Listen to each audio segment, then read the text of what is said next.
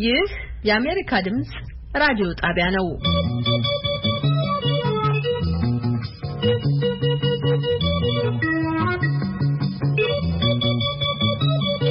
በ22 በ25 እና በ31 ሜትር ባንድ አጭር ሞገድ እንዲሁም በናይል ሳት VOA 24 ላይ ከዋሽንግተን ዲሲ የሚተላለፍላችሁ የዛሬ ማክሰኞ ነሐሴ 26 2012 ዓመተ ምህረት ዝግጅታችን ጀመረ።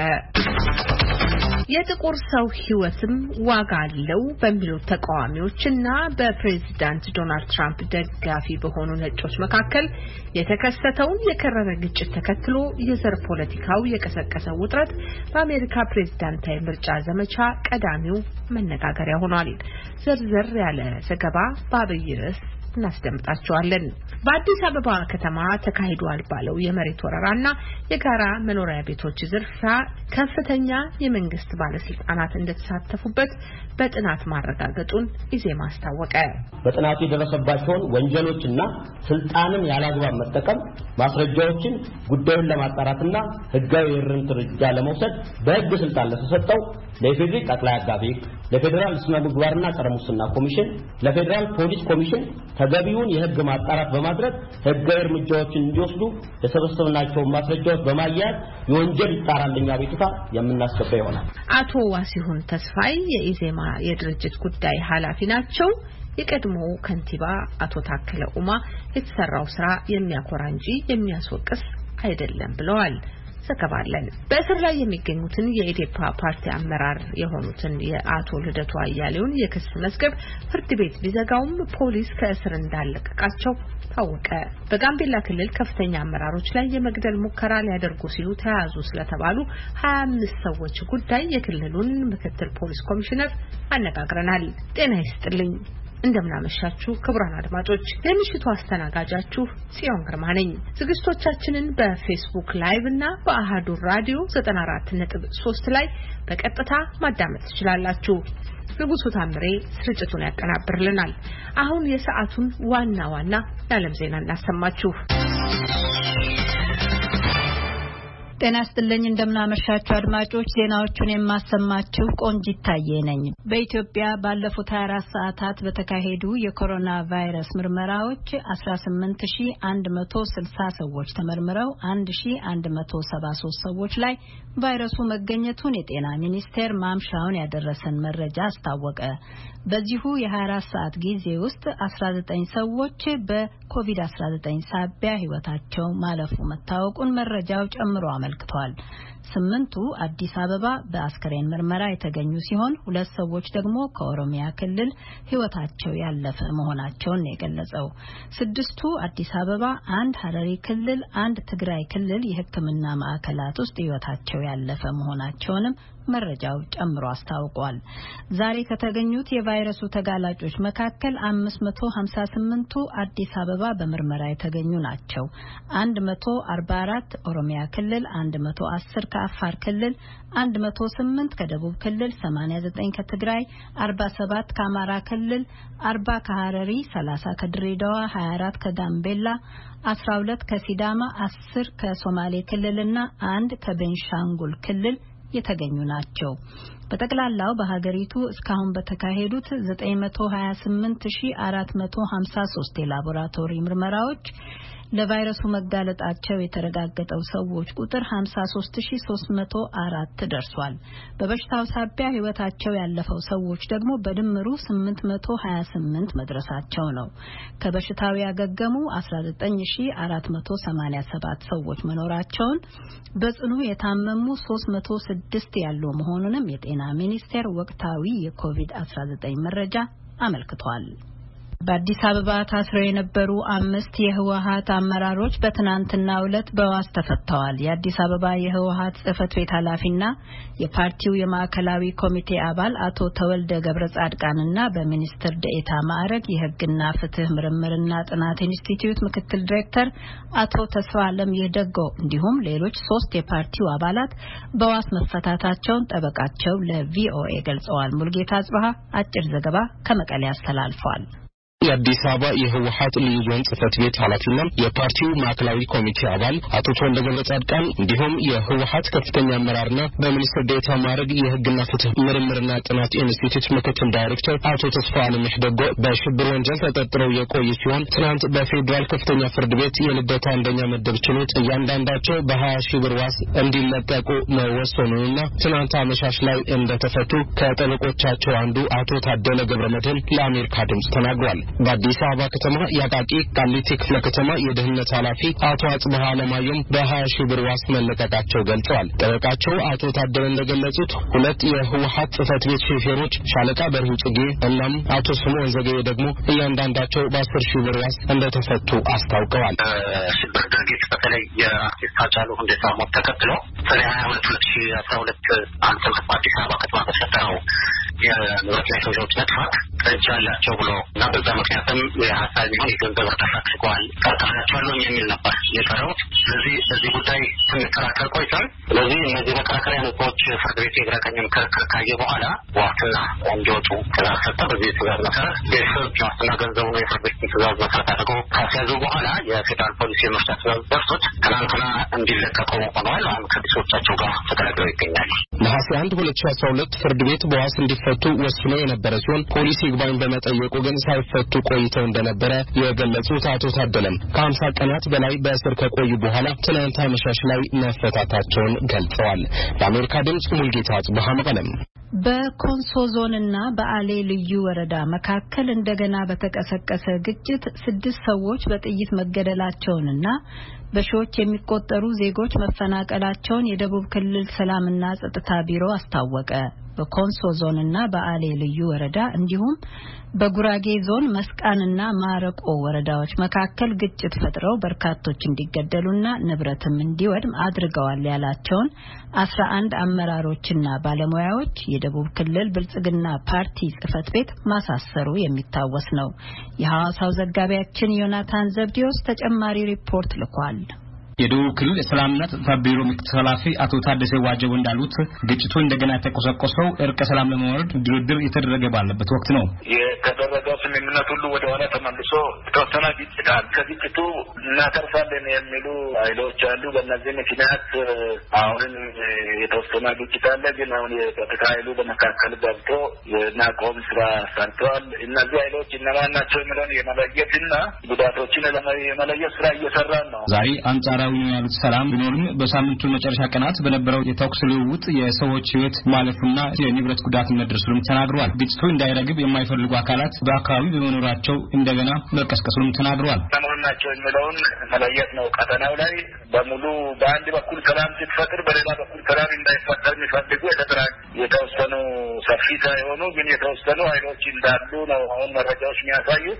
እነዚህን ለይቶ አካባቢው ሰላም ሳይት ነገር ነው ያለውና አሁን ከሳምንታት በፊት በኮንሶ ዞንና በአሌ ወረዳ መካከል በተፈጠረው ግጭት ባለፉት 2 ቀናት ውስጥ ህይወታቸው አለፈ የተባሉ 7 ሰዎችን ጨምሮ እስካሁን 22 ሰዎች የተገደሉ ሲሆን ከ20 ሺህ በላይ ዜጎች ተፈናቅለዋል ተባለው። የዓይን እማኞችና የአካባቢው ነዋሪዎች እንደሚናገሩት ከ400 በላይ ቤቶችም ተቃጥለዋል። አቶ ታደሰ ግን ይህንን አስተባብለዋል። ይሄ ያለው መረጃ 6 አካባቢ ሰዎች ሞተው 7 አካባቢ ሰዎች ጉዳት ነው ያለው። ቤቶችም ብዙ ቤቶች ናቸው ተቃጠሉት። ግን በመረጃ ደረጃ የቤት ቃጠሎ አሁን አንተ እንደምትለው ወይም አርሶ አደሮቹ እንደሚሉት 400 አካባቢ ደረሰ አይደለም። በሁለቱ ህዝቦች መካከል እርቅ እንዲወርድና በሌላ በኩል ደግሞ ዘላቂ ሰላም እንዲሰፍን ለማድረግ ጥረት የተደረገ መሆኑን ገልጸዋል። የኮንሶ ዞንና የአሌ ልዩ ወረዳ ግጭት ፈጥሯል ያሏቸውን 11 የመንግስት አመራሮችን ማሳሰሩን የክልሉ ብልጽግና ፓርቲ ትላንት ማስታወቁን ዘግበን ነበር። ለአሜሪካ ድምጽ ራዲዮ ዮናታን ዘብዲዮስ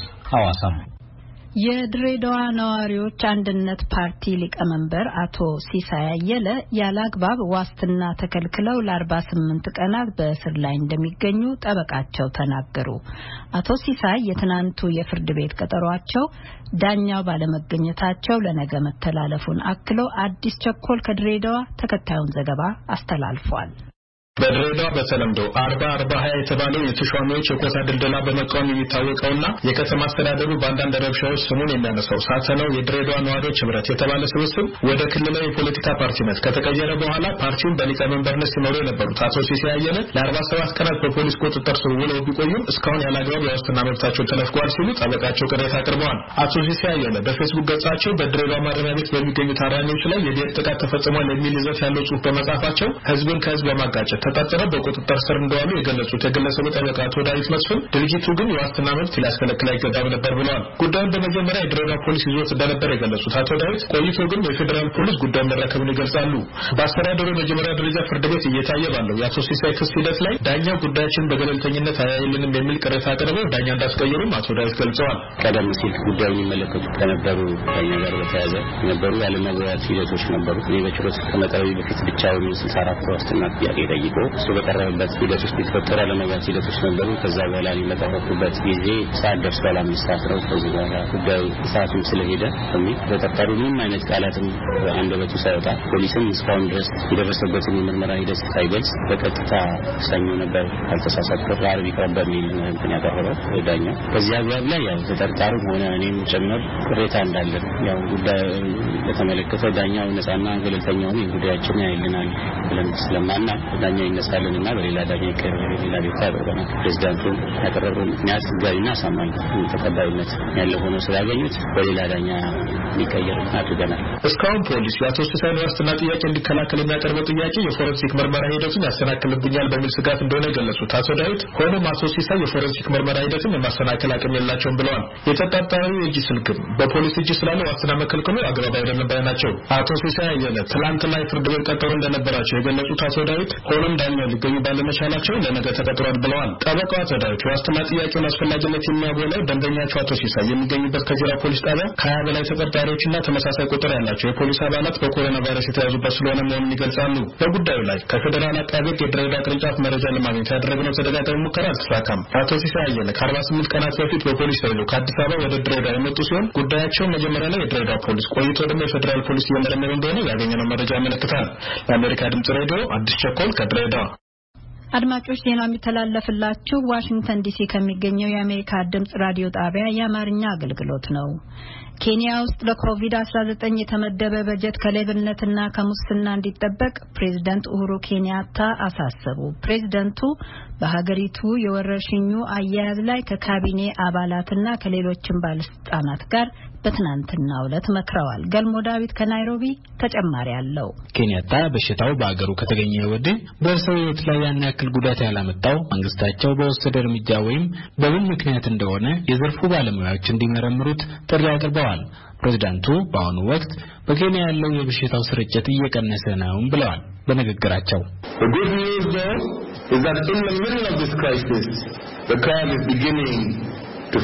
መልካሙ ዜና በዚህ ወረርሽኝ ውስጥ ሆነንም አሁን የበሽታው ወረርሽኝ እየቀነሰ መሄዱ ነው።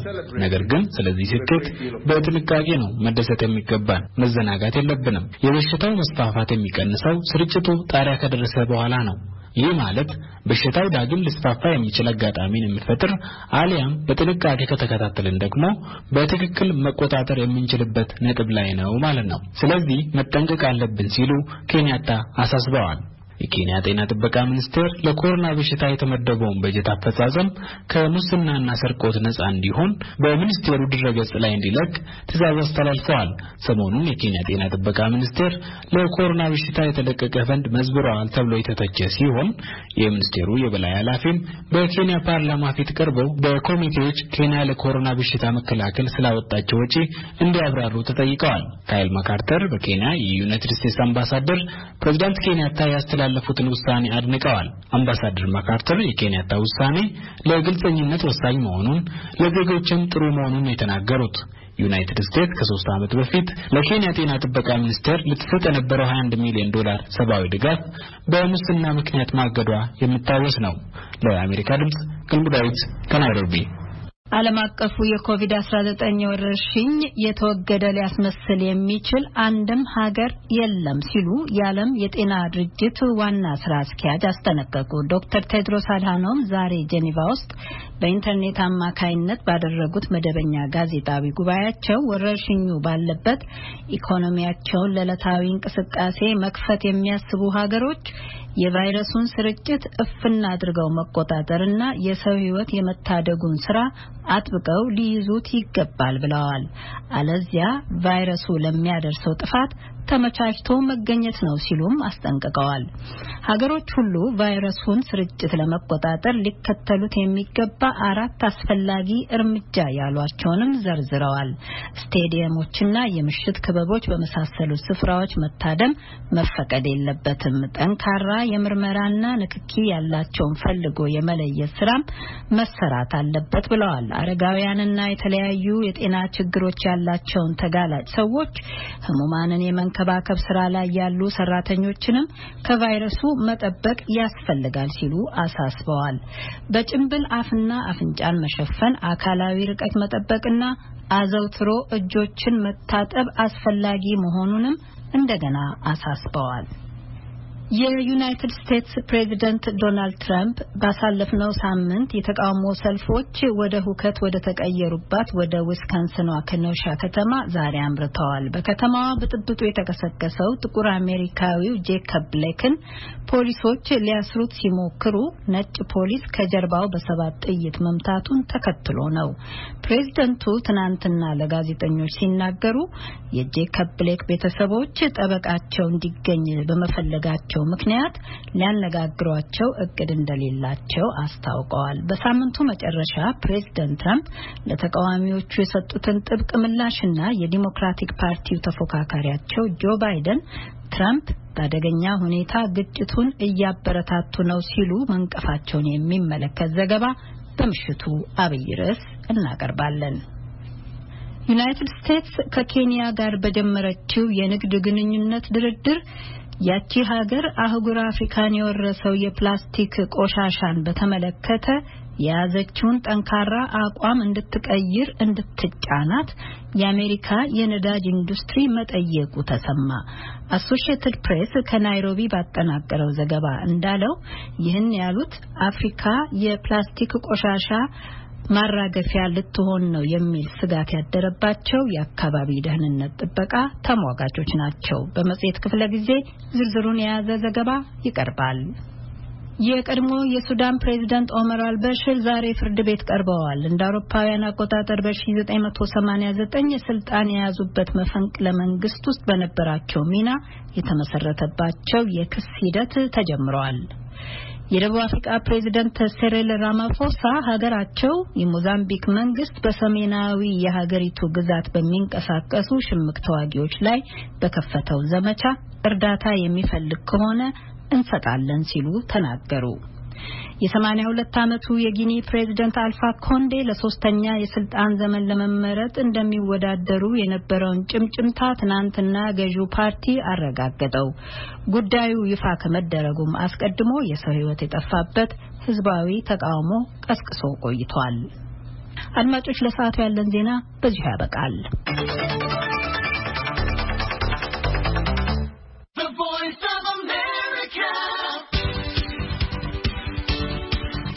ይህ ከአሜሪካ ድምጽ ራዲዮ ጣቢያ በአጭር ሞገድ በ22 ሜትር ባንድ በ13765 ኪሎ ሄርዝ በ25 ሜትር ባንድ በ12040 ኪሎ ሄርዝ በ31 ሜትር ባንድ በ9485 ኪሎ ሄርዝ እንዲሁም በናይል ሳት VOA 24 ላይ ከዋሽንግተን ዲሲ በቀጥታ የሚተላለፍላችሁ የማክሰኞ ነሐሴ 26 2012 ዓ.ም ምሽት ፕሮግራም ነው። ዝግጅታችን በፌስቡክ ላይቭ @VOA Amharic እንዲሁም በአሃዱ ራዲዮ 94.3 ላይ በቀጥታ ማዳመጥ ይቻላል። አድማጮች፣ የኮሮና ቫይረስ ስርጭትን ለመግታት በተወሰነው አካላዊ የመራራቅ ውሳኔ መሰረት የምትከታተሉትን ቅንብር የምናስደምጣችሁ ከየቤታችን ሆነን ነው። አሁን የዕለቱ አበይት የኢትዮጵያና ዓለም አቀፍ ዜናዎች ወደሚተነተኑበት ወደ መጽሔቱ ክፍለ ጊዜ እንሻገራለን። በቅድሚያ የዕለቱን አብይ ርዕስ እናስደምጣችሁ። የጥቁር ሰው ህይወትም ዋጋ አለው በሚሉት ተቃዋሚዎችና የፕሬዝዳንት ትራምፕ ደጋፊ በሆኑ ነጮች መካከል የተከሰተውን የከረረ ግጭት ተከትሎ የዘር ፖለቲካው የቀሰቀሰው ውጥረት በአሜሪካ ፕሬዝዳንታዊ ምርጫ ዘመቻ ቀዳሚው መነጋገሪያ ሆኗል። በሳምንቱ መጨረሻ ላይ ፕሬዝዳንት ትራምፕ ሕግና ስርዓትን ማስከበርን አስመልክቶ ለተቃዋሚዎቹ የሰጡት ጥብቅ ምላሽና ትላንት ሰኞ ደግሞ የዲሞክራቱ ተፎካካሪያቸው ጆ ባይደን በአደገኛ መንገድ ግጭትን እያበረታቱ ነው በሚል ትራምፕን የተቹበትን ንግግር የተከታተለው የቪኦኤው ዘጋቢ ብራያን ፓደን የሚከተለውን ዘገባ አሰናድቷል። ደረጀ ደስታ ያቀርበዋል። የዲሞክራት ፕሬዝዳንታዊ እጩ የሆኑት ጆ ባይደን ትናንት ሰኞ በሰጡት መግለጫ በሳምንቱ መገባደጃ ላይ በፖርትላንድ ኦሬገን የትራምፕ ደጋፊዎች የዘር እኩልነትን ከሚጠይቁ ተቃዋሚዎች ጋር ላካሄዱት አደገኛ ግጭት ፕሬዝዳንት ትራምፕን ተጠያቂ አድርገዋቸዋል። He may believe mouthing the words law and order makes him strong, but his failure to call on his own supporters ሕግና ስርዓት ብለው ቃሉን ብቻ መናገሩ ጠንካራ ያደረገው መስሎት ይሆናል። በዚህ ሀገር እንደሚሊሻ ታጥቀው የወጡ የራሱን ደጋፊዎች ማስቆም አለመቻሉ ግን ምን ያክል ደካማ ሰው መሆኑን ነው የሚያሳየው። ባለፈው ቅዳሜ ፖርትላንድ ውስጥ በተደረገ ግጭት አንድ ሰው በተተኮሰበት ጥይት ተገድሏል። ግጭቱ የትራምፕ ደጋፊዎችና የአንዳንዶቹም ታጣቂዎች ባንድ ወገን በሆኑበት፣ በሌላ በኩል ደግሞ ላለፉት 3 ወራት በተለይም በምሽት የጥቁርም ሰው ሕይወት ዋጋ አለው በሚል ተቃውሟቸውን ሲያሰሙ በቆዩት ቡድኖች መካከል ነው። ፖርትላንድ ውስጥ በግጭቱ ሕይወቱ ያለፈው ሰው ፔትሪየት ፕሬየር እየተባለ የሚጠራው የወግ አጥባቂው ቡድን አባልና አክቲቪስት ነው። ፕሬዝዳንት ትራምፕም ባለፈው እሁድ በትዊት ገጻቸው እሳቸውን በመደገፍና በአጸፋው ሌላውን በመቃወም የወጡ ሰልፈኞችን ትልቆቹ አርበኞች ብለዋቸዋል። ባለፈው ሳምንት በኪኖሻ ዊስካንሰን ከፖሊስ ጋር በተፈጠረ ክስተት ጀርባውን በ7 ጥይት የተመታውን ጥቁር ሰው በቀሰቀሰው ቁጣ ለተቃውሞ አደባባይ የወጡ ሰዎች ከፖሊስ ጋር ግብግብ ፈጥረው በታዩበት ሁኔታ ውስጥ አንድ የትራምፕ ደጋፊ 3 ሰዎች ላይ ተኩሶ ሁለቱን ክፉኛ ያቆሰላቸው መሆኑ ይታወቃል። በሪፐብሊካን ጠቅላላ ጉባኤ ፕሬዝዳንት ትራምፕ የዘር መድሎን የሚቃወሙትን ተቃዋሚዎች እንደ ስርዓት አልበኞች ያወገዟቸው ሲሆን የአፍሪካውያን አሜሪካውያንን መራጮች ድምጽ ለማግኘት ዴሞክራቶች ለአመጽ ያሰማሯቸው ቡድኖች ናቸው በማለት ከሰዋቸዋል። እንዲህ አሉ ትራምፕ። If the Democrat Party wants to stand with anarchists, agitators, rioters, looters and flag burners, የዲሞክራቲክ ፓርቲ አባላት ከስርዓት አልበኞች፣ ከጠብጫሪዎች፣ በጥባጮች፣ ዘራፊዎችና ሰንደቅ ዓላማችንን ከሚያቃጥሉት ጋር አብረው መሆን ከፈለጉ የነሱ ጉዳይ ነው። እኔ ግን የናንተ ፕሬዝዳንት ሆኜ እዚህ ተባባሪ አልሆንም። ባይደን ትናንት ሰኞ በሰጡት መግለጫ በደጋፊዎችም ሆነ ተቃዋሚዎች የሚካሄደውን አመጽና ሁከት አጥብቀው አውግዘዋል። It's lawlessness, plain and simple. And those who do it should be prosecuted. ይሄ ህገወጥነት ነው። ምንም ጥርጥር የሌለው ግልጽና ቀላል ነው። ይህን የፈጸሙት መቀጣት አለባቸው። እንዲህ ያለው አመጽ ለውጥ አያመጣም። ሊያመጣ የሚችለው ውድመትን ብቻ ነው። ምንም እንኳን የዊስካንሰን ገዢ ዴሞክራቱ ቶኒ ኤቨርስ የእርሶ ወዲህ መምጣትና በዚህ ቦታ መገኘት ክፍፍሉን ለማስወገድ የጀመርነውን ጥረታችንን ይጎትትብናል በማለት ባወጡት ጽሑፍ እንዳይመጡ ቢያሳስቧቸውም ፕሬዝዳንት ትራምፕ ግን በዚህ ሳምንት ኬኖሻን ለመጎብኘት አቅደዋል። የፖርትላንድ ዲሞክራቲክ ከንቲባ ቴድ ዌለርም እንዲሁ ትራምፕን በዚህ አገር ጥላቻና ክፍፍልን በመዝራት ከሰዋቸዋል። ትራምፕ በትዊተር አጸፋውን የሰጡ ሲሆን ብሔራዊ ጦሩን ጠርቶ መጠቀም ያልቻለ ጅል ነው ብለዋቸዋል። ጆ ባይደን ትራምፕ የኮሮና ቫይረስን መቆጣጠር ያልቻሉ መሆኑን በማንሳት የምርጫው ዘመቻ ዋና መነጋገሪያ እንዲሆን ለማድረግ ሞክረዋል። የትራምፕ የሕግና ስርዓት መልእክት የምርጫውን ይዘትና ውጤት የሚቀይረው መሆን አለመሆኑ አልታወቀም። ከህዝብ የተሰበሰቡ አስተያየቶች ግን የሚያሳዩት በተለይም በምርጫው ብርቱ ፉክክር ይኖርባቸዋል በሚባሉት እንደ ሚሽጋን እና ፔንሲልቬኒያ ላይ ባይደን በትራምፕ ላይ የነበራቸው ብልጫ እየጠበበ መምጣቱን ነው። ለአሜሪካ ድምጽ ራዲዮ ደረጀ ደስታ።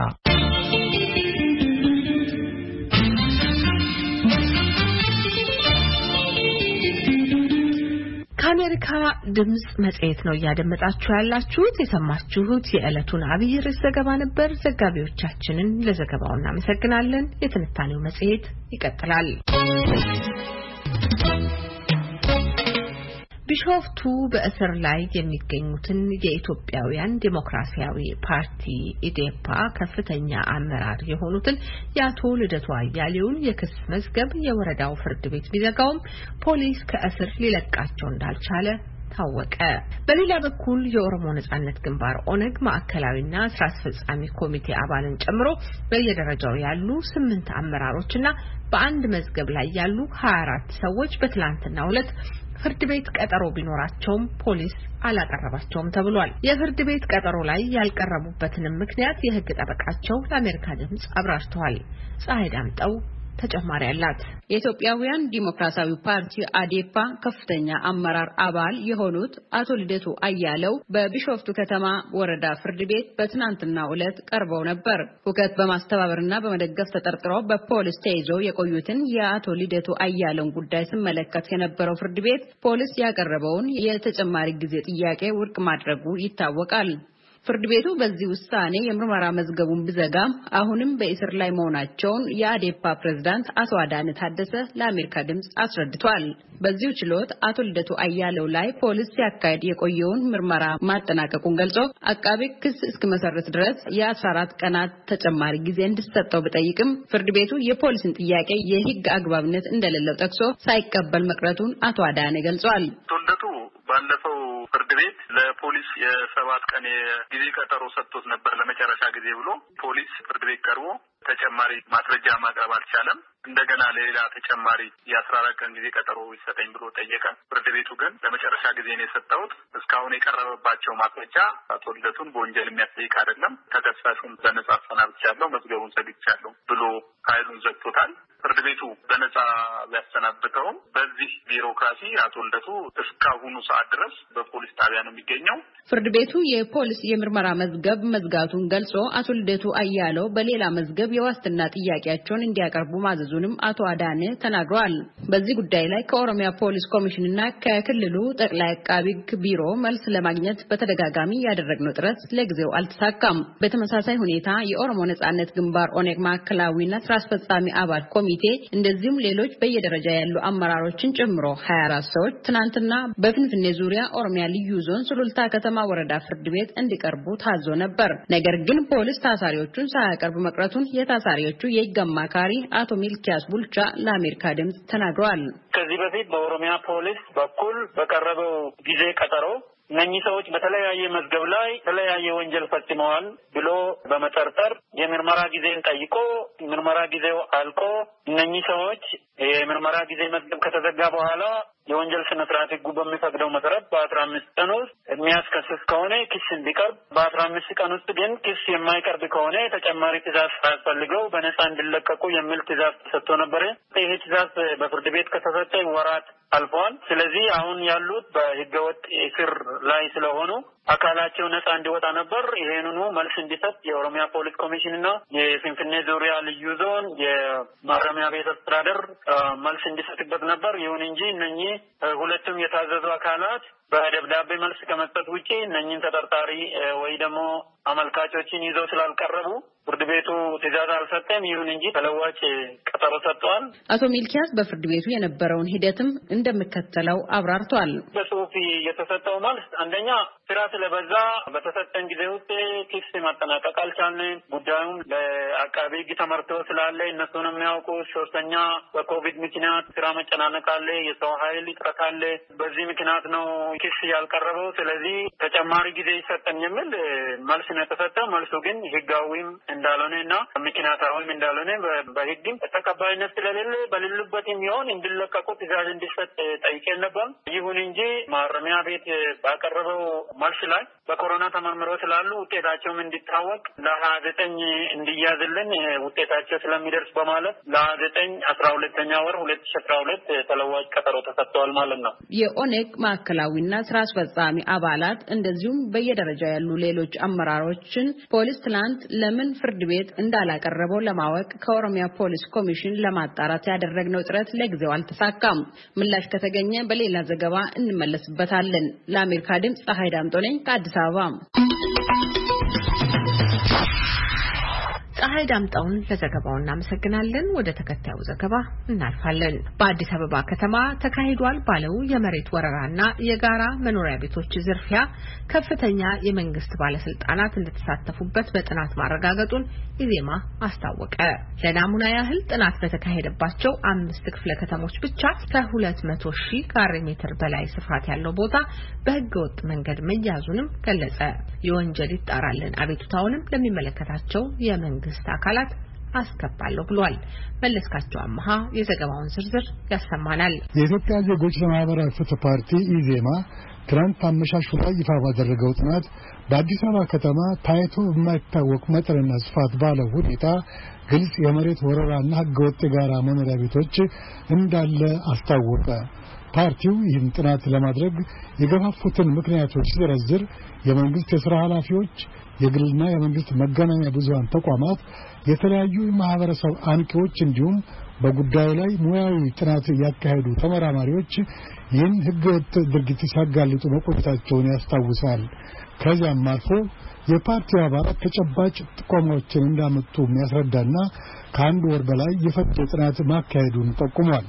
በመጨረሻ ላይ በእርግጥም የመሬት ወረራውና ህገወጥ የጋራ መኖሪያ ቤቶች እንደተፈጸመ በተጨባጭ ማስረጃዎች ማረጋገጡንም የፓርቲው ጥናት ይዘረዝራል።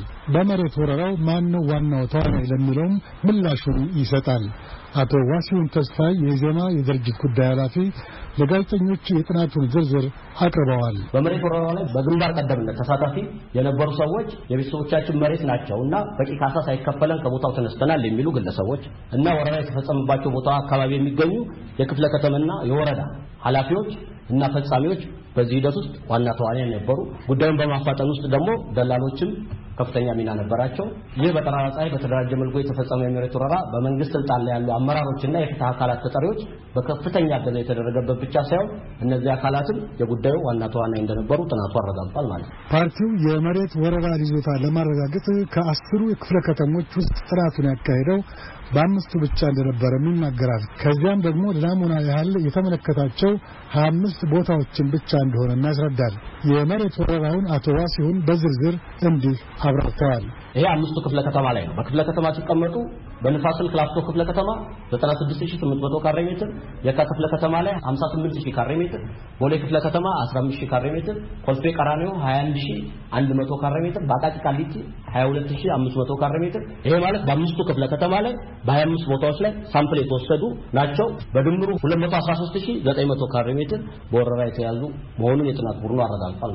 ይህ ህገወጥ ድርጊት የተፈጸመበት መልክም የተናጠልና በአጋጣሚ የሚከናወን ሳይሆን የተቀናጀ አሰራርና የተዘረጋ ስርዓት ያለ እንደሚመስልም የጥናቱ ውጤት ያስረዳል ብለዋል አቶ ዋሲሁን። በጥናቱ እንደተረጋገጠው በአዲስ አበባ ከተማ ውስጥ በህገወጥ መንገድ የሚደረጉ የመሬት ወረራዎችና ከህግና አግባብ ውጪ የሚደረጉ የጋራ መኖሪያ ቤቶች እደላ እንዳለ ነው።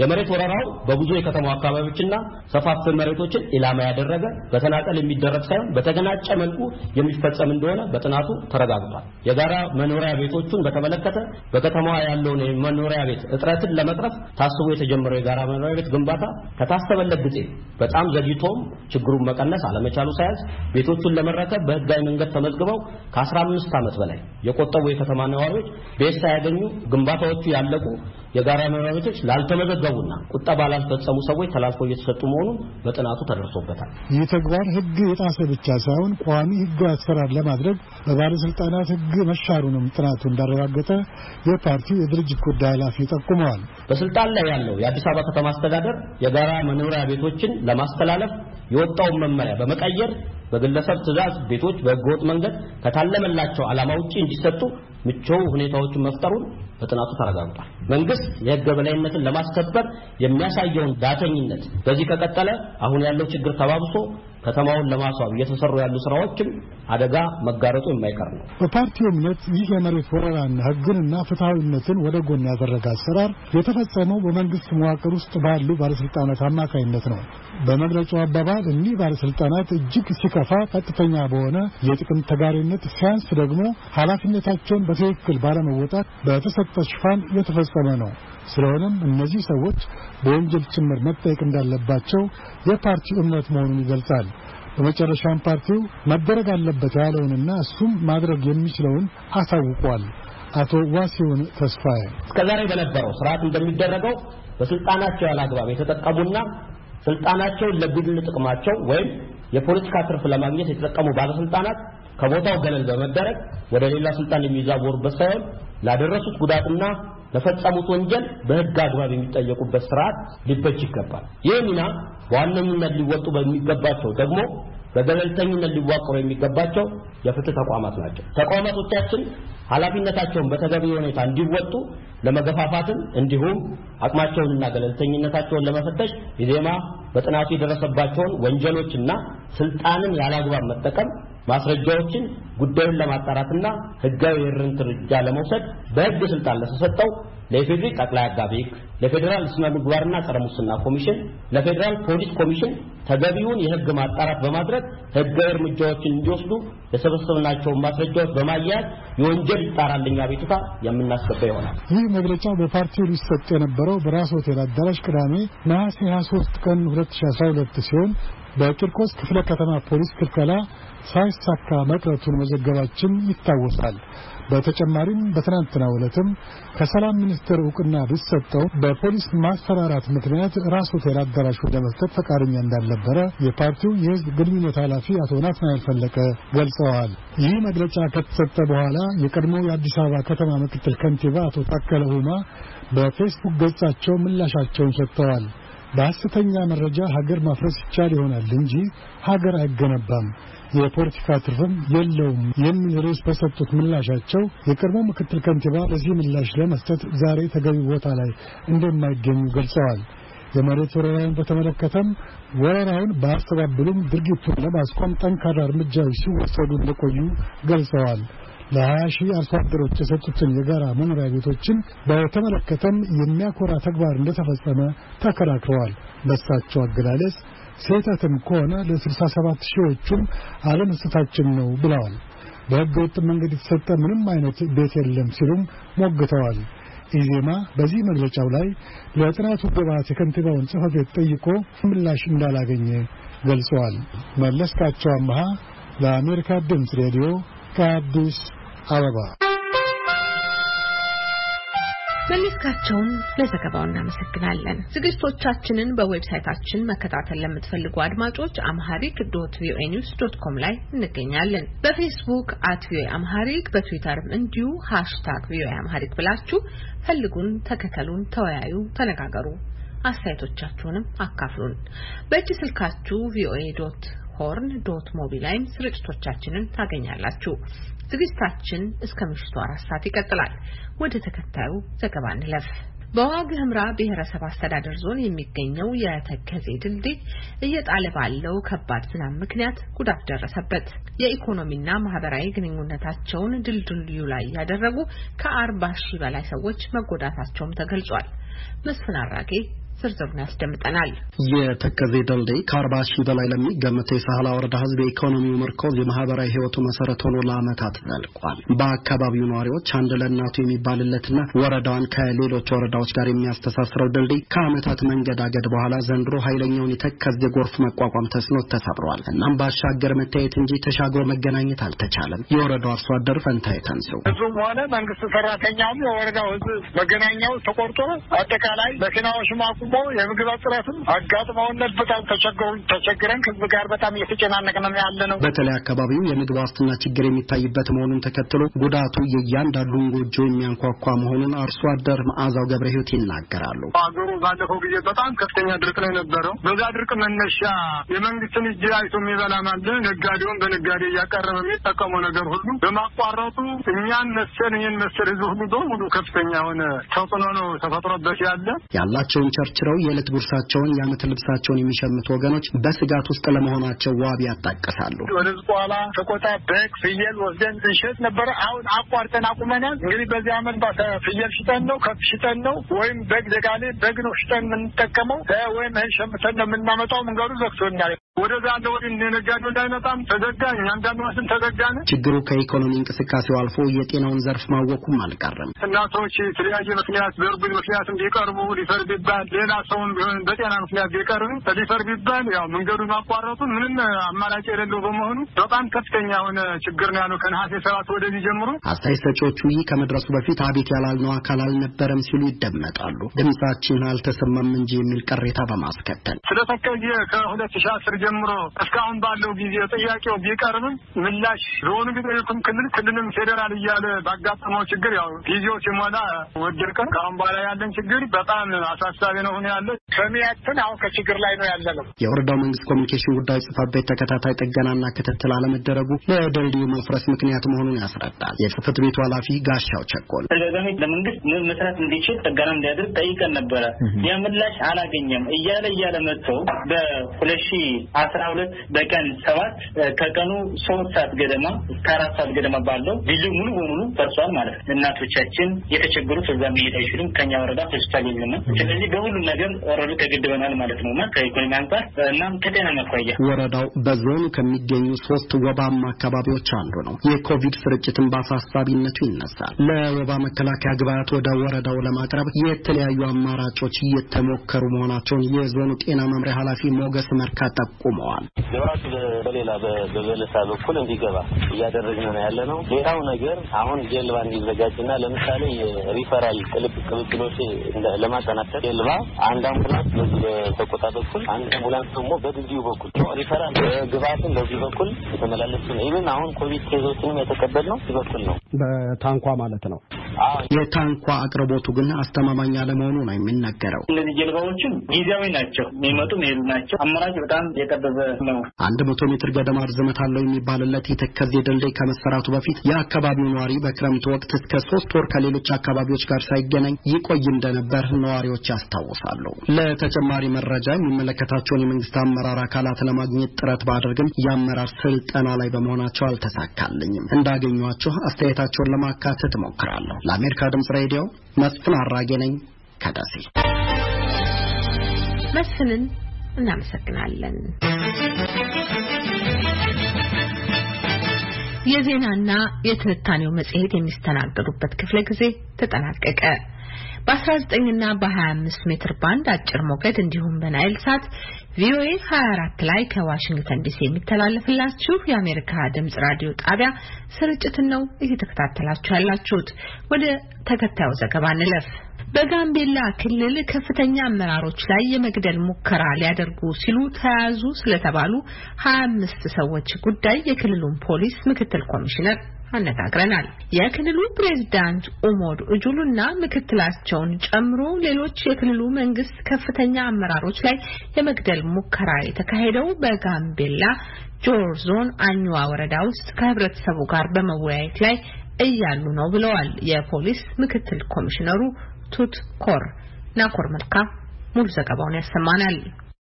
በጋምቤላ ክልል ፕሬዝዳንት ኡሞድ ኡጁሉና በምክትላቸው እንዲሁም በክልሉ ምክር ቤት አፈ ጉባኤና ምክትል አፈ ጉባኤና በክልሉ ብልጽግና ፓርቲ አመራሮችና ሌሎችም ላይ የመግደል ሙከራ መካሄዱን የጋምቤላ ክልል ምክትል ፖሊስ ኮሚሽነር ቱት ኮር ተናግረዋል። በጆር ዞን አኝዋ ወረዳ ውስጥ ባለፈው ሳምንት ነሐሴ 22 2012 ዓ.ም አመራሮቹ ከህብረተሰቡ ጋር ውይይት በሚያደርጉበት ወቅት ነው የግድያ ሙከራው የተካሄደው ብለዋል ምክትል ኮሚሽነሩ። በመግደል ሙከራው ወጣቶች ከፕሬዝዳንቱ አጃቢዎች መካከል መሳሪያ ለመንጠቅም ሞክረዋል ሲሉም ገልጸዋል። በዚሁ ሳቢያ የደረሰ ጉዳት የለም ብለዋል። በጋምቤላ ሆነው ወንጀሉን ለመፈጸም ከተነሰሱትና በመግደል ሙከራው በመሳተፍ ከተጠረጠሩት መካከል 25 ሰዎች መያዛቸውንም ገልጸዋል ኮሚሽነሩ። የግድያውን ሙከራ አካሄዱ ስላሉ ግለሰቦችና ስለነበረው ሁኔታም እንዲያብራርተዋል ምክትል ኮሚሽነር ቱት ኮር።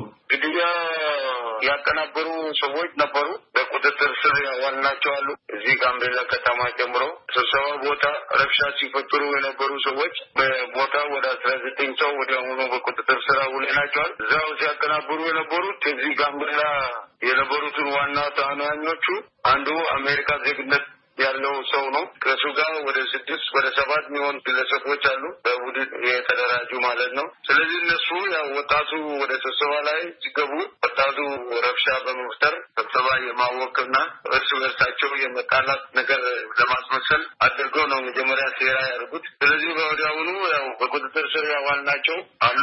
እነሱ ያው የህግ ማጣራት ስራ እየተሰራ በቦታው የነበሩ ሰዎች እንደነገሩን ጩቤ የያዘ አንድ ግለሰብ ብቻ ነበር። በተረፈ ግን ሌሎቹ እርስ በርሳቸው ከመጣላት የስብሰባውን መንፈስ ከመረበሽ በተለየ ሁኔታ ሌላ እንቅስቃሴ አላደረጉም ብለዋል። የግድያ ሙከራ ማለት ይቻላል እንደዚህ ያለውን ነገር በቦታው ስለነበርኩ እኔ ራሴ ነው የነበረው ኃይል የሲአይፒ ተጠባቃዊ በበላይነት ይመራ የነበረው። ስለዚህ ያ ከወደት የራቀ ነው። አሁን ያልከው ነገር ጩቤ ያዘው ሆን ብሎ ነው ጩቤ ይዞ መጀመሪያ ለፈተሻ አልተገኘም። ጩቤ ይዞ ሲሄድ አሁን የነሱ ዓላማ የነበረው ውከቱ ፈጥሮ ከዛ በኋላ ወደ ዋናው የፕሬዝዳንቱ ያለበት መቀመጫ ወንበር ላይ ነበር። ወዲያውኑ እኛ በቁጥጥር ስር ባላዋልን ኑሮ ከዚህ የባሰ አደጋ ነበር። ወዲያውኑ ከስብሰባ ቢወጡ ኑሮ የመሳሪያ ቢጃቸው ላይ ቢደርስ ሌላ አደጋ ነበር። መሳሪያ ነበር በቦታው። መሳሪያ አሁን ያዛቸው ሰዎች ረብሻ የፈጠሩ ሰዎች ስንፈትሻቸው ቤቶቻቸው ውስጥ ሶስት መሳሪያ አግኝተናል። ከጩቤ ያዘ ሰውዬው ውጭ ነው ማለት ነው። መጀመሪያ ኦይደር ረብሻ ከፈጠሩ በኋላ የአንድ አጃቢ መሳሪያ የመውሰድ ዓላማ ነበር። እነሱ ወዲያውኑ በቁጥጥር ስር ስላዋልናቸው ነው። በጋምቤላ ከተማ ውስጥም በክልሉ ፕሬዝዳንት ላይ ጥቃት ለመፈጸም አቅደው ነበር ያሉት አቶ ቱር የመግደል ሙከራው ዓላማም ፕሬዝዳንቱን በኃይል ከስልጣን ማውረድ ነው ሲሉ አክለው ገልጸዋል። የክልሉ ፕሬዝዳንት ኡሙዱ ጁሉና በእሳቸው የሚመራው ቡድን የጎርፍ አደጋ በጆር ዞን ስለሚያደርሰው አደጋ ለመጎብኘትና ከሀገር ሽማግሌዎችና ወጣቶች ጋር ለመምከርም ጭምር ነው ወደ ስፍራው ያመራው ብለዋል ምክትል ኮሚሽነሩ። ፕሬዝዳንቱና ይመሩት የነበረው የልዑክ ቡድን ከጆር ዞን ወደ ጋምቤላ ከተማ በሰላም መመለሱን ጠቅሰው በጋምቤላ ውስጥ ጥሩ የሚባል የመረጋጋት ሁኔታ መኖሩንም አስታውቀዋል። ለአሜሪካ ድምጽ ናኮር መልካ ካምቦ። ናኮር መልካን እናመሰግናለን። ወደ ተከታዩ ዘገባም እናልፋለን። ባሳለፍነው ሳምንት መጨረሻ ጀምሮ በስነ ተዋልዶ ጤና ላይ ለአመታት በሰራቸው ስራዎች የሚታወቀው ዲኬት ኢትዮጵያ ለየት ያለ የበየነ መረብ ላይ ትርኢት እያሳየ ይገኛል። ትርኢቱ ደግሞ በእውቅ የፋሽን ንድፍ ባለሙያዎች የተዘጋጁ የአፍና አፍንጫ መሸፈኛዎች የሚታዩበት ነው። ሀብታሙ ስዩም ያነጋገራቸው የድርጅቱ የገበያ ዘርፍ ኃላፊ ወይዘሮ እመቤት አቡ የትርኢቱ ዓላማ ወጣቶች ጤናቸውን እየጠበቁ ሊጠቀሙባቸው ከሚችሉባቸው መላዎች ጋር ለማስተዋወቅ እንደሆነ ጠቁመዋል። ወይዘሮ እመቤት ትርኢቱ የተጀመረበትን ምክንያት ሰፋ አድርገው ከሚያብራሩበት ቃለ ምልልሱ ይጀምራል።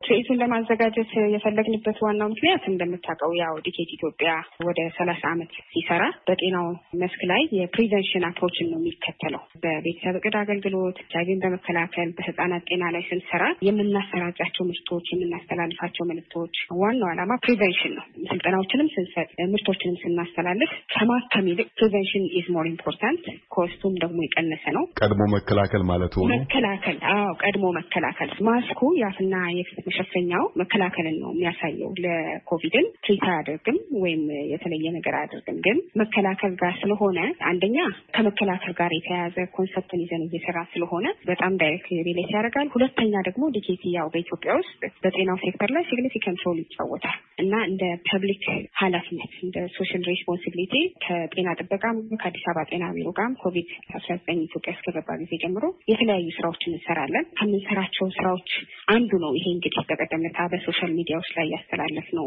ፋሽን ሾው ተካሂዷል። የኛ ታርጌት ኦዲየንሶች ወጣቶች ናቸው። ሪፕሮዳክቲቭ ሄልዝ ግሩፕ ውስጥ ኤጅ ግሩፕ ውስጥ ያሉ ናቸው እና እነዚህ ወጣቶች በብዛት ያለው ኮምፕሌንት የፌስ ማስክን ያለመጠቀም በኮቪድ አንጻር የመዘናጋት ነገር ስላለ እኛ ደግሞ እነሱን በተለያዩ መልኩ አፕሮች እናደርጋለን። ሳይኮሎጂዎቻቸውን ከሞላ ጎደል እናውቃለን። ምን አይነት ሜሴጂንጎች ምን አይነት አፕሮቾች አትራክት እንደሚያደርጋቸው እናውቃለን። ካለን ልምድ አንጻር ማስክ ማድረግ ኢዚ ነው፣ ፋሽነብል ነው፣ ከላይፍ ስታይል ጋር ይሄዳል፣ ፕሪቨንቲቭ የሆነ ላይፍ ስታይል ከሚል አንጻር ብናስተላልፍ ለሚካሄደው ኦቨርኦል የኮቪድን የመከላከል እንትን ኮንትሪቢዩት እናደርጋለን በሚል ነው እንግዲህ የሰራ ነው። አክቹዋሊ ስራው አላለቀም። አሁን በ3 ፌዝ ነው የዚህ ፋሽን ሾው የተካሄደው። ፕሪ ነበረው እንደምታስታውሰው። ከዛ በፊት ሾው ከመካሄዱ በፊት ለ5 ቀን ያህል በተለያዩ የፌስቡክ አካውንቶች፣ በሶሻል ሚዲያዎች፣ እንደገና በሬዲዮ በቴሌቪዥን ማስታወቂያ ስንሰራ ነበር። የዕለት ደግሞ ቅዳሜ አስተላልፈናል። ከዛ በኋላ አሁን ደግሞ ከነገ ጀምሮ የምናስተላልፈው ከዛ ውስጥ ቆንጠብ አድርገን ያወጣናቸው ስትሮንግ ሜሴጅ የሚያስተላልፉ ነገሮች አሁንም ይቀጥላል። ገና አላለቀም። እስከ ኒው ይር ድረስ የሚሄድ እንትን ነው ማለት ነው። የእናንተ እንግዲህ ዋነኛ ትኩረታችሁ ወጣቶች ላይ ስለሆነ የእነሱን ቀልብ የሚይዝ ነገር ግን ለጤና ራሳቸውን ለመከላከል የሚበጃቸውን መላም በዚሁ መንገድ ለማሻገር የፈለጋችሁ ይመስለኛል። በዚህ ትርኢት ላይ ምን ያክል ባለሙያዎች ስራቸውን ያቀረቡ? አብዛኞቹ ወጣቶች እንደሆኑ አይቻለሁ። እነዚህም ባለሙያዎችስ የመረጣችሁበት መስፈርት አለ ወይንስ እንዲሁ አጠቃላይ ግብዣን ያቀረባችሁት? ወደ 7 የሚሆኑ ዲዛይነርስ በኢትዮጵያ የሚታወቁ በዲዛይኒንግ ስራ ውስጥ ኢንቮልቭድ ያደረጉ ባለሙያዎች እናሳተፍ ነው። ከዚህ በፊትም በተለያዩ ስራዎች የምናውቃቸው አሁን እንደምታውቀው ጊዜው ብዙ ውሃንን አሳትፈህ ብዙ ሰዎችን ወደዚህ ስራ ጠርተህ ልታሰራ የምትችልበት ጊዜ አይደለም። ከምናውቃቸውና ጥሩ ስራ ሊሰሩ የሚችሉ ኢንትረስትድ ከሆኑ ከዚህ በፊትም እኛም ፋሽን ሾው ሳንጠራቸው በፊት በራሳቸው እነዚህ ማስኮች እየሰሩ ዲስትሪቢዩት እያደረጉ የነበሩ ዲዛይነሮች ነበሩና ከነሱ ጋራ 7 ዲዛይነሮች ናቸው። በጣም የታወቁ ናቸው። ያንን ሾው ያደረጉት ብዙ ጊዜ በፋሽን ትርኢቶች ላይ የታዩ ቁሳቁሶችን ገበያ ላይ ለማግኘት ቀላል አይሆንም። አሁን በእናንተ ትርኢት ላይ የታዩ የአፍና የአፍንጫ መሸፈኛዎች ከትርኢቱ በኋላ ለተጠቃሚዎች የሚቀርቡበት ሁኔታ ይኖር ይሆን? እንዴት ነው የሚሆነው ዕጣ ፈንታቸው? ዋናው ማስተላለፍ የፈለግነው መልእክት ፌስ ማስክን መጠቀም ግዴታ ነው። ወቅቱ የሚጠይቀው ላይፍ ስታይል ቼንጅ ነው። እንግዲህ ከምንለብሳቸው ልብሶች በተጨማሪ አንድ የጨመርነው ላይፍ ስታይል ነው። እሱን መልእክት ኢዚ ነው። አጠቃላይ ውበታችን ላይ ይጨምራል፣ አቋማችን ላይ ይጨምራል እንጂ የሚያጎድለው ነገር የለም የሚለው መልእክት ነው ዋና ማስተላለፍ የፈለግነው። በጣም ያማምራሉ የታዩት ዲዛይኖች። ተመልከታቸው እንደሆነ ያገኘነው ፊድባክ እሱ ነው የሚያሳየው። በጣም ተወዳጅና ቆንጆ ስታይሎች ኢቭን ለሙሽራ የሚሆንም አሳይተናል፣ ለህፃናቶችም የሚሆን አሳይተናል። አሁን ማስተላለፍ የፈለግነው መልእክት ፌስ ማስክ ማድረግ ማንዳቶሪ ነው እና ደግሞ በጥሩ መልኩ ማድረግ እንደሚቻል ነው። ከዚህ በኋላ እንግዲህ እኛ ካምፔናችንን ከጨረስን በኋላ ከዲዛይነሮቹ ጋር እንዴት ባለ መልኩ እንሰራ። ከዚህ በፊት ለአዲስ አበባ ጤና ቢሮ ለሚኒስትር ኦፍ ሄልዝ ፌስ ማስኮችን በተለያዩ ዲዛይነሮች አሰርተን ሰጥተናል። ከዚህ በኋላም እንግዲህ ለተለያዩ ድርጅቶች ከነዚሁ ዲዛይነሮች ምናልባት ፒክ እያደረግን ዲስትሪቢዩት ልናደርግ እንችል ይሆናል። ወደዛኛው ፌዝ አልገባንም። አሁን እንዳልኩ ዋናው መልዕክቱን ማስተላለፉ ላይ ነው። እስካሁንም የተሳካልን ይመስለኛል። ዲኬት ኢትዮጵያ እንግዲህ የኤችአይቪ ኤድስን በተመለከተ በሚሰጣቸው አገልግሎቶች ለዓመታት የታወቀ ተቋም ነው። ከዚህ ፋሽን ትርኢት ወዲያስ ኮቪድ-19 ለመቆጣጠር በሚደረገው ጥረት ውስጥ ምን አይነት ተሳትፎ ለማድረግ አስቧል? ምንስ እያደረገ ነው? ኮቪድ-19 ኢትዮጵያ ውስጥ ገባ ከተባለ ጊዜ ጀምሮ የሚመለከታቸው አካላት ጋር ከሚኒስትር ኦፍ ሄልዝ ከአዲስ አበባ ጤና ቢሮ ጋር በቀጥታ እየሰራን ነው ያለነው። እንደውም አብዛኛው በጀቶቻችን ኮቪድን ለመከላከል የሚያስፈልጉ መልእክቶችን ከማስተላለፍ አንጻር፣ ዶክሜንቶችን ከማስተላለፍ አንጻር የሳኒታይዘር፣ የፌስ ማስክ መልእክቶችን ማስተላለፍ የምንችልባቸውን መንገዶች ሁሉ ዲኬት እየሰራ ነው አሁን ያለው። 5 ወር ሙሉ በእንደዚህ አይነት ስራዎች ላይ ነው እየሰራን ያለነው። ከዚሁ ጋር ግን በተያያዘ WHO እያወጣ ያለውንም ኮንሰርኑን አይተህ ከሆነ በሚኒስትር ኦፍ ሄልዝም አሁን በተደጋጋሚ እየተገለጸ ያለውን ጉዳይ ምንድን ነው ሰው ኮቪድ ላይ ፎከስ ሲያደርግ እኩል ማስኬድ ያለባቸው የፋሚሊ ፕላኒንግ ኢሹዎችን እየተዘናጋ ነው የሚል ኮንሰርን ስለነበረ በተለይ እኛም በሰብዕድ አገልግሎቶች መልእክቶችን በማስተላለፍ ምርቶችም ሳይስተጓጎሉ በየጊዜው በተገቢው ቦታ እንዲዳረሱ በማድረግ ተገቢውን ኃላፊነታችን እየተወጣን ነው ያለነው። ተመልክተህ ምናልባት ሊሆን ይችላል በቴሌቪዥን እና በሬዲዮ በሌሎች ሚዲያዎች ላይ ኮቪድን ጋር የተያያዘ ግን ደግሞ የቤተሰብ እቅድ አገልግሎትን ፕሮሞት የሚያደርጉ መልእክቶችን በደንብ እያስተላለፍን ነው ያለነው።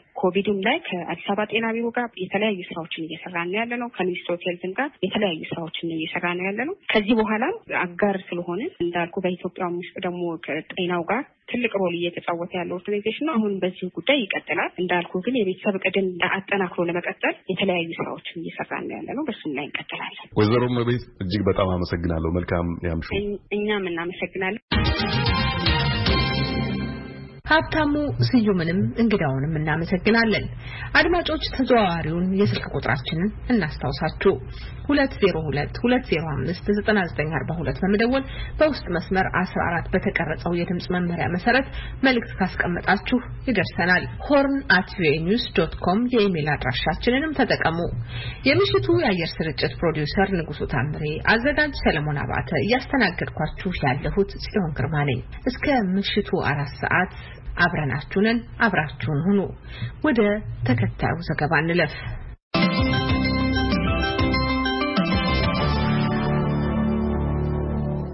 ሊዲያ ረዘነ በማላዊ የቴክኖሎጂ ማዕከል ውስጥ ከተለያዩ የአፍሪካ ሀገራት ከተውጣጡ ወጣት የህዋ ሳይንቲስቶችና ኢንጂነሮች ጋር በመሆን የሰው አልባ በራሪ ድሮን የመቅጠም ስልጠና ለ3 ወራት ወስዳለች። ስልጠናው እንዳለቀም በኮቪድ-19 ምክንያት ተጥለው በነበሩ የእንቅስቃሴ ገደቦች